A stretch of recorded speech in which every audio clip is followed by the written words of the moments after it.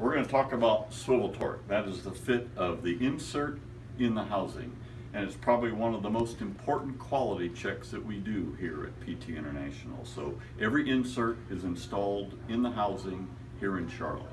So the typical method, the insert is fitted into the loading slot and gimbaled into position. It's snug to start with, but what I'd like to do is show you the typical swivel torque that is normal for an insert. So I have a torque wrench, and you'll be able to watch the torque as I swivel the insert into position. So I am measuring about 100 inch-pounds of aligning that insert within the housing.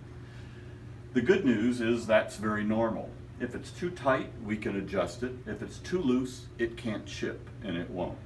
So the swivel torque, the whole purpose is to give it an alignment ability as a static positioning during mounting. So if the machine or if the frame is misaligned to the shaft, that swivel torque allows the shaft to align with the housing as it's tightened, so the balls run square in the ball path, allowing full capacity of the bearing to be utilized. So swivel torque, there's a nice range that's typical, and that would be anywhere from 50 to 200 inch-pounds.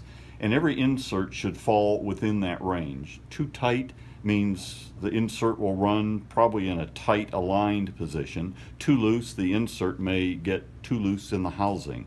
So just right is between that 50 and 200 inch-pounds. So this insert installed in the housing, let's just measure it.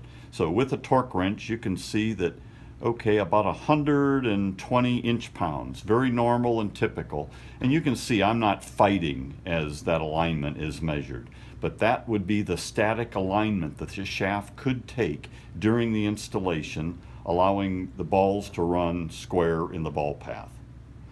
Any tighter, you may not get a good alignment. Any looser, and it would be too loose in the housing and cause more problems with the insert in the housing. So every insert is assembled here in Charlotte, and that is a very good quality check in order to make sure the customer gets exactly the right product every time.